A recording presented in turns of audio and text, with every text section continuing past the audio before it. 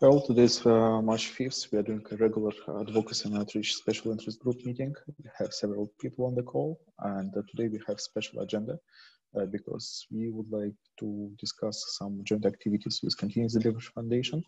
One of the major topics we would like to have today is about Continuous Delivery Foundation and Jenkins participating in GSoC, because we have two organizations participating, and we would like to stop boundaries and, if possible, to help each other so that both organizations could be successful. I also put some other topics to the agenda about the Jenkins area meetups, operations, and about online Kubernetes related events for Jenkins, which we would like to organize. Does anybody else have other topics?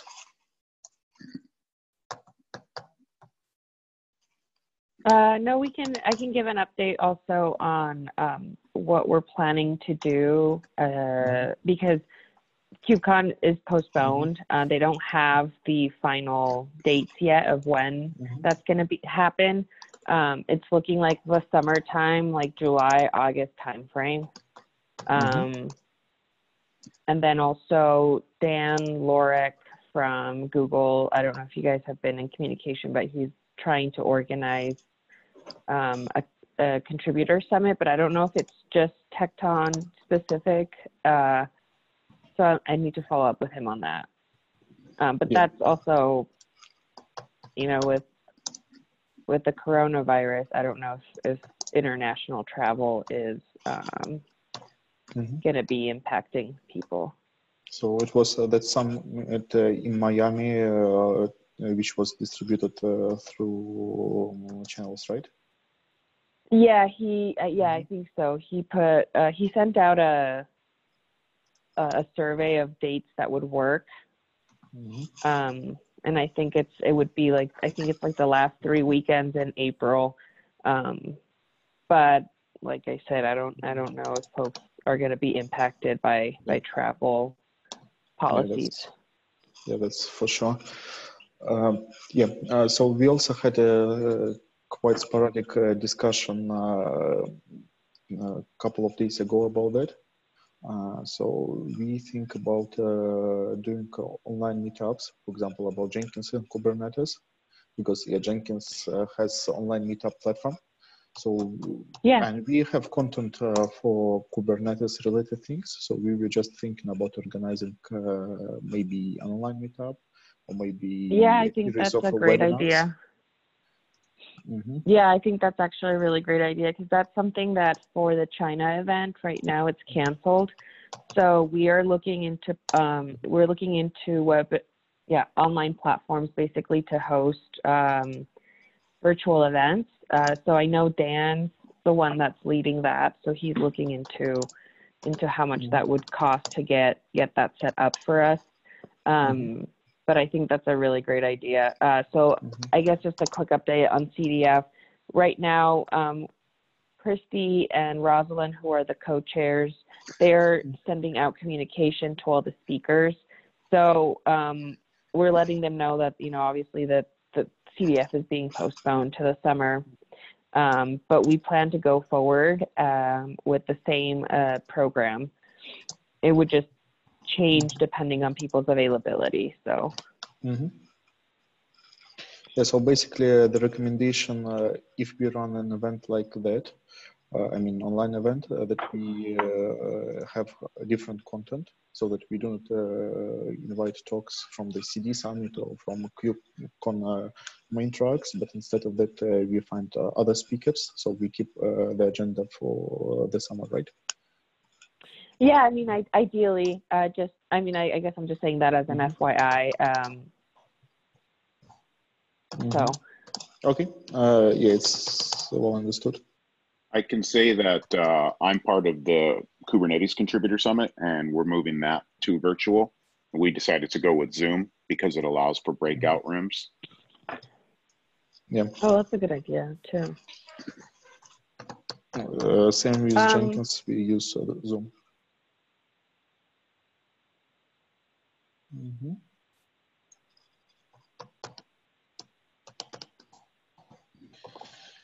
Okay, so anyway, it's something to discuss further because it was just an idea. But yeah, maybe we'll organize something, but this something will definitely be I scale.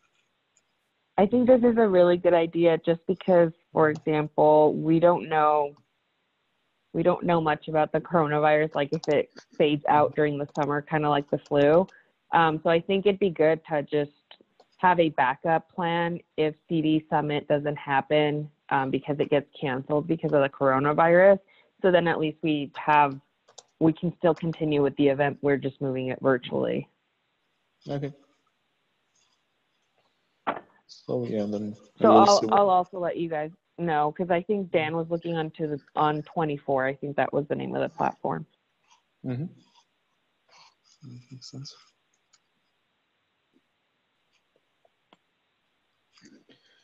Okay. So any other comments about this topic before we move on?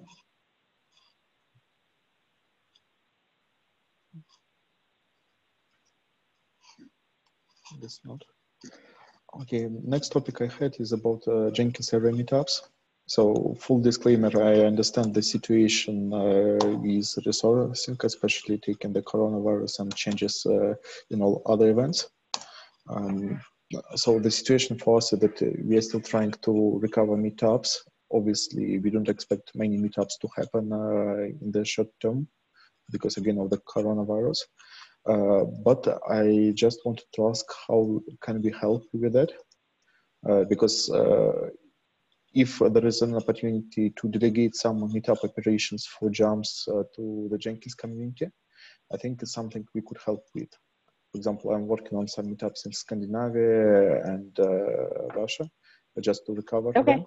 And if I had whatever official permission, etc., to work on them directly, if I was organizer of them, I would be able to work on them without involving CDF operations team. So we could upload these topics.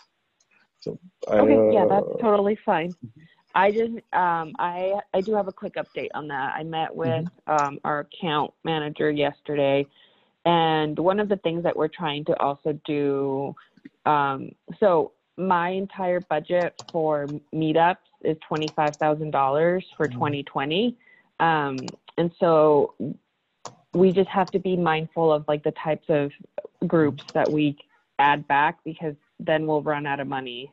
Because I didn't forecast high enough. I thought 25,000 would be enough.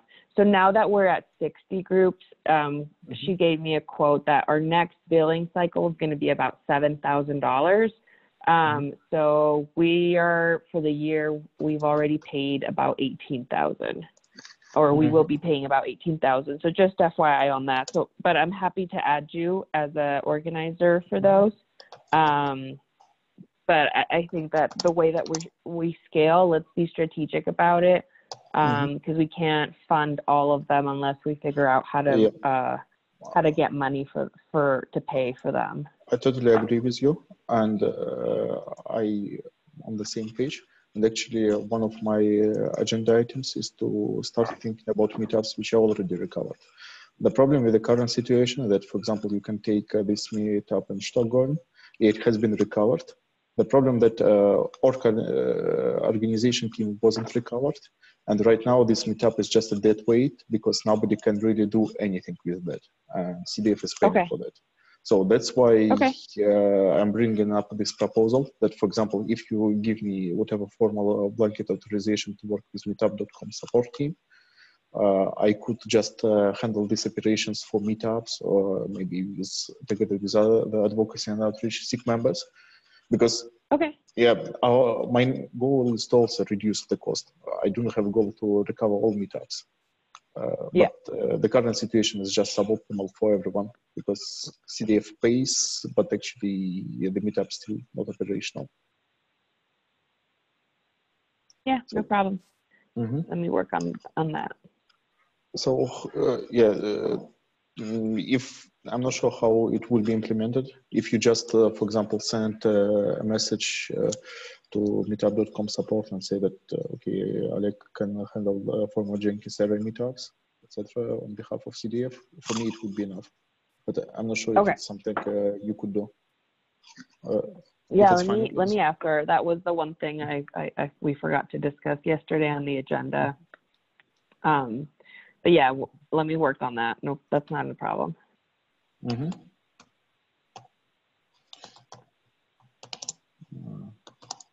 Sorry. Yeah, because thank you. And the message about budget is well received. So basically, our interest is to reduce the meetup numbers right now. Yep. Okay, got it.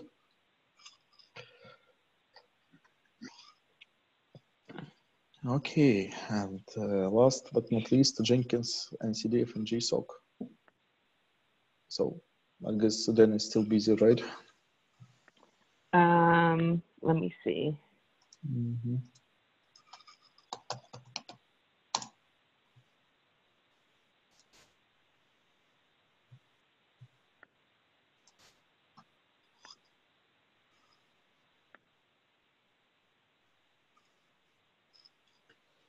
Just put links for now.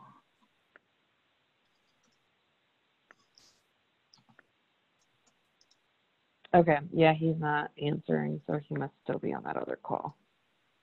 Mm-hmm.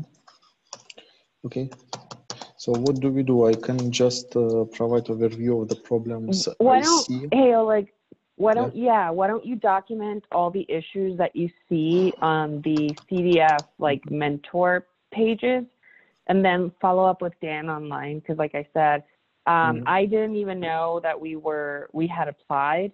I got the notification when we got accepted, and I think it was Dan who applied on our behalf. So just document everything, and then I think he'll be able to go and update that. Or the other thing too is you can open a ticket. Why don't you open a ticket so it gets tracked? Yeah, so on GitHub? The problem is timing, because I sent a message basically when CDF got accepted. I already listed some of the problems in CDF Slack with Dan in CC. Basically, he didn't reply at that point. Now it's March 5th, so student application period opens next week. And if the issues do not get fixed by that, we will be negatively impacted as a Jenkins organization. And in the case of CDF organization, you have a big problem, because basically you don't have documentation, you don't have ideas list and whatever. I'm not sure that GSoC is going to fly in the current state.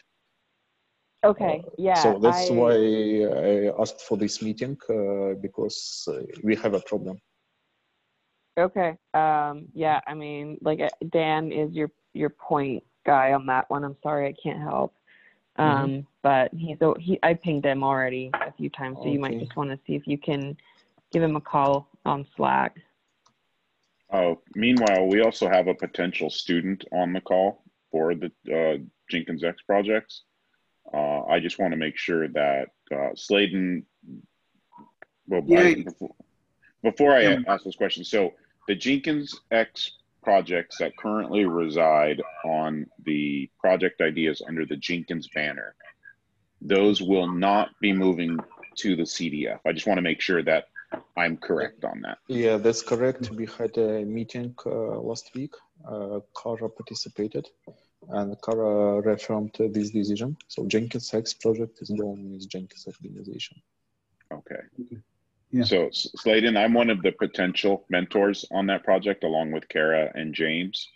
Yeah. So this falls under Jenkins, not under the CDF. Yeah, perfectly. Yeah, Marky, that's perfectly clear to me. Yeah, Cool, so the idea is here.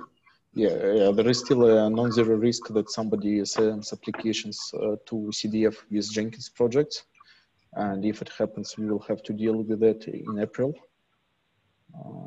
But yeah, right now everything is just on the Jenkins side. So yeah, have you guys gotten any applications, Oleg? Well, do you mean have we received applications? Yeah, has anybody applied or? So official application period starts. Oh, okay, got it. Yeah, so it starts on the 16th. Yeah. Okay. So Okay. you can see the dates here. So it's March 16th. But we have, let's say, a few dozens students who have already reached out, who made some contributions, who submitted proposal drafts. So Jenkins project is definitely running. Yeah. And Okay. we've got first contacts from students 3 months ago or so. So Okay. Jenkins project is running.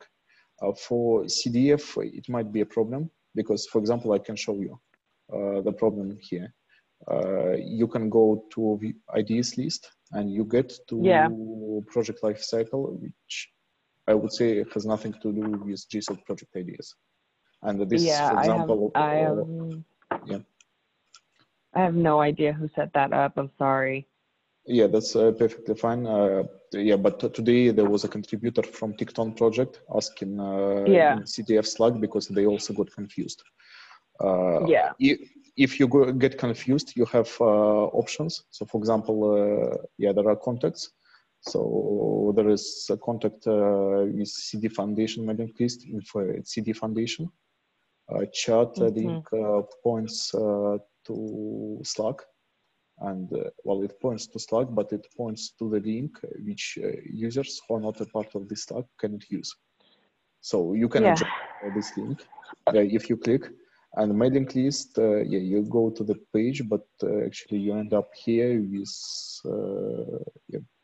so it's just mainnet list at CD Foundation. I'm not sure whether there was any traffic. And this is what's creating all of them, like I said, mass Everybody's confusion. pinging. Okay, no problem. So I'll call Dan if you guys can't get a hold of him and let him know that needs to be updated ASAP. I'm sorry, I just don't have access to it, or else I would have just gone in and done it now. So same if you just give access to me or to Marky, I believe that we can help to fix critical issues. So, for example, technology labels, descriptions, so that we can cross-link to the projects. But we can't help with this. Sorry. I'll let Dan know. I'll call him right after we're done. Okay, thank you. Yeah, no problem. Sorry about that, guys. Well, things happen, but if you participate in GSoC as an organization, you definitely need to think about ideas list because right now hard to students. Yeah. Okay. No worries. Okay. So if we can help somehow, we have basically a 24/7 chat for GSoC and Jenkins Gitter. So everybody from CD Foundation can join, and we will do our best to provide guidelines. Cool. And both me and Mark also in the CDF Slack, so we can help there as well. Yep. Thank you, guys. Well, thank you too. So I guess we cannot really do anything with regards to this topic here. Yeah. Okay. I'm gonna drop off then. Okay. Thank you. Do we have any other topics to discuss? I don't think we have anything. Tracy had to drop. I think our main thing was just getting the confusion ironed out for the programs. So I do have one thing for Sladen. Sladen, I will be reviewing your doc today. I know I said I'd do it yesterday, but I got completely swamped on something. So I will be reviewing your doc today. No issues, Mark. Yeah. Same for me. I'm reviewing your Jenkins applications. Yeah, I'm working on that already. Yeah, thanks for that. Yeah, Sladen is quite productive. Yeah. Since we are on advocacy and outreach, SIG, did you have a chance to update community breach project page? Because definitely. I've been busy with the proposals, so I'll get it done. Yeah, I'll get that done. Okay, it would be much appreciated because we would really want to send out more content with regards to community breach. Yeah, sure. And I'm working, for example, I'm working on a case study together with Linux Foundation about our project, etc. So if we have all materials in good shape, it would be really great. Yeah, sure, Oleg. Yeah, I'll be as much help as possible. Okay. Yeah. Thank you very much. Thank you so much, guys. Okay, then yes. Thanks all. Thank you, everybody. I'll see you online. Yeah, thanks. Thanks a lot.